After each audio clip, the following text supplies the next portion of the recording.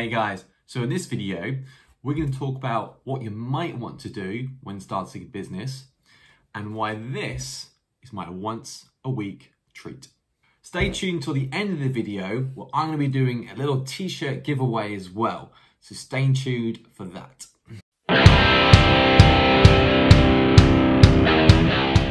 Afternoon guys. So in this video, I want to be talking a lot about the real back end behind building a business. Now, not the numbers, etc., but what it actually takes, what you might want to do, the sacrifices you might want to make, etc., to try and build your own thing and to really nail what makes you happy. And this was my biggest thing. Why was the idea? Where did this come from? Why did I want to build Strong and Ginger? And what little sacrifice I had to make to spend that time in it. And this is the biggest thing when people always talk about not having enough time to build their own business, not have time to do something they really want to do. And I completely understand that. And I was in that position. And I had to decide, what is it that I really want to do? So I made some sacrifices.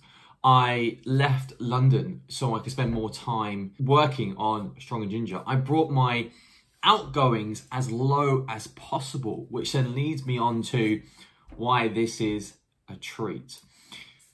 That is also a very, very good point. And if you guys follow a gentleman called obviously Gary Vaynerchuk, he talks a lot about this, and that is eat shit for a couple of years so you could eat caviar for the rest of your life. And that is a big thing that I'm focusing on, and that is making sure that I only have one little takeaway coffee like so as a treat once a week. Only spending, let's say, £3 or something like this, not doing it every day, buying things in bulk as much as I can, bringing my outgoings as low as possible, making sure I don't have a fancy car.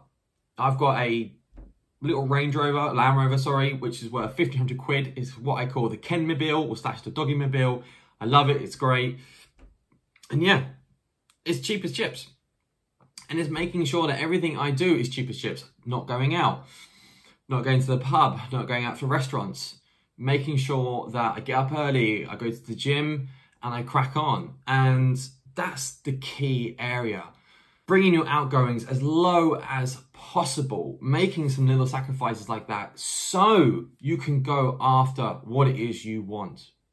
If you don't like the big corporate job that you have, and you have to realize you have to sacrifice a 100,000 plus a year salary, bring your outgoings down. It's not that it's not hard. And the hardest bit about trying to bring your outgoings down so you can build your own little business is up there. This is up here. It's the opinion of others that you've got to decide to not care about. And I come to realize when you hang around with your best friends and the people and the family that love you, they don't care what you've got. They don't care what car you're driving, what house you're in. They just want to see you happy and want to see you succeed in any area of life. And that's what it's about. So I want to really home in to making sure that you can bring your outgoings down extremely low so you can build that business. Only have things like this once a week rather than every day. So that has been the biggest start of Strong and Ginger, is so I can be a lot less stressed to build and spend a lot of time to build this brand, which I extremely believe in and extremely love. And I really hope that over the next few years, I can build that community behind Strong and Ginger so many, many people can absorb the same brand, the same idea, the same mentality for it. And this will be a whole other video of obviously why I built Strong and Ginger. And I'll leave that to the side. But I've heard a lot of stories that are very, very similar. And so that's going to be a really good, relatable video for anyone who was in the same position as me. But to go back, I'm not in any fancy office. I'm in my bedroom. In fact, this was the bedroom in our house. We got a 2-bedroom house, that's it. This was the bedroom, and we realized that, hang on, we don't need a big room for this. Let's sacrifice again our bedroom into an office, and we literally just have a bed in the other room. And that's it. It's a very tiny little room. That's for sleeping. That's it. This is where we now try and do all the work. And that's another little sacrifice we made. And it's just doing that all over the place so you can really home in and focus. Another little thing which I've been working on, which you're probably I highly recommend you do, and that's clearing your house out. Clearing your house out. The reason why, as in all the unnecessary rubbish that you don't need. The reason why is that because it's clearing your brain, clearing your mind. And that's a big thing I've learned, especially over the last couple of weeks, is to have as little amount of distraction as possible so your mind can be as clear as possible so you can become really, really creative. And when those creative ideas flow, you get into it, you start enjoying the business a lot more, and you really want it to grow and push on moving forward. So that's one thing been really working on the last couple of days, is clearing the house. Going through every single drawer of clutter, getting rid of it.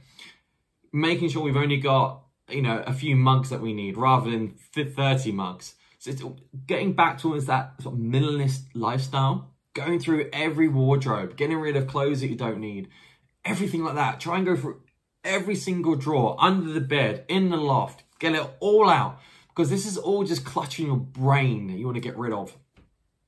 So I highly, highly recommend you do this. And I'm still working on it, still trying to go through a few things. I've still got a bit more to do. So I really, really recommend to do that. So to really round up this little video, this is a nice series I want to keep focusing on, and that is the real behind the scenes of starting a business, not the look where I was, here I am now, okay, I've got a massive warehouse, now I've got a bigger warehouse. No, I want to really see and show day 1 of starting a business, day 5, day 30, day 300. Those really early grinding days where actually I'm sure when I look back, hopefully in a couple of years' time, this will be the most fun, is doing things like this, doing this type of video. And when I'm extremely busy with doing hopefully, thousands of orders, yes, it's gonna be a different, exciting time, but going back to maybe how simple this was right now. So looking forward to that. So this is a cool series. Hopefully I'm going to keep continuing to show you the real ins and outs, the day-to-day grind of building a business and what little sacrifices you might want to look into. So to round this video up, number 1 is bring your outgoings as low as possible. Highly recommend that. Make some sacrifices. Get rid of your fancy car. Get a crappy little doggy car or Kenmobile like I have. Making sure that you only have a fancy coffee once a week or every other week, because then if you add this up every single day, if you have 2 of these a day, every single day, across the month, across the year, it's thousands of pounds which then you could reinvest into your company, and that might be the money that helps you jump into the next stage. Another big thing to round up the video is being clean, clutter-free, clear, so your brain can be clear to be creative. So clear out your house. Make sure it's nice and tidy all the time. You don't want to wake up to a crap, horrible, mucky kitchen, mucky house. Keep everything clean, because again, all of that is not what you want in your brain when you want to be creative as possible. Hope you've enjoyed this little video. Please click the subscribe, like buttons, etc. Comment below on what your thoughts are on this, so you can keep following, keep seeing more and more, and following the story of how Strong and Ginger will build. And stay tuned for more videos such as why I built a brand. Speak to you very soon. So thank you for watching right until the end. So as I said at the beginning of the video, I'm going to be doing a t-shirt giveaway. So all you need to do is comment below what ginger means to you. What does it mean being ginger? How was it when you were younger? What does it mean to you right now? How does it affect you? My biggest thing was standing out from the crowd. That's how I actually ended up being really positive about being ginger, was I was slightly unique and different, and I loved it. So first 3 people who comment below, will be reaching out and getting you a t-shirt to you straight away. So comment below. Speak to you guys very soon.